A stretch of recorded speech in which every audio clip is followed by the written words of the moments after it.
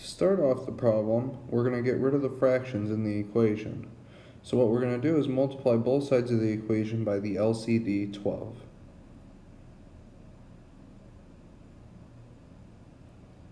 Now after working that out, we'll get 6x plus 4y equal to 2.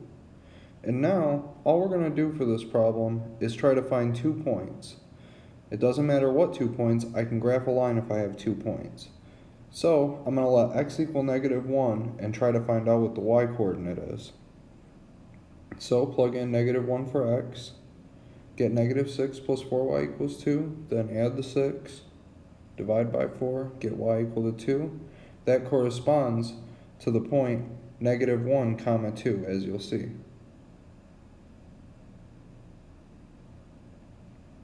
Now we're going to find one more point.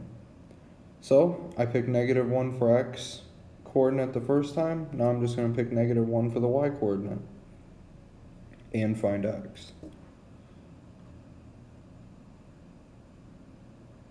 So again, plug it in. I get 6x minus 4 equals 2. Then I add the 4, divide by 6, and now we have our second point. That's the point 1, -1.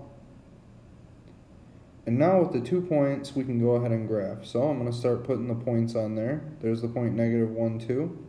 There's the point 1, -1. And just connect the dots. There's the line. And now we're done.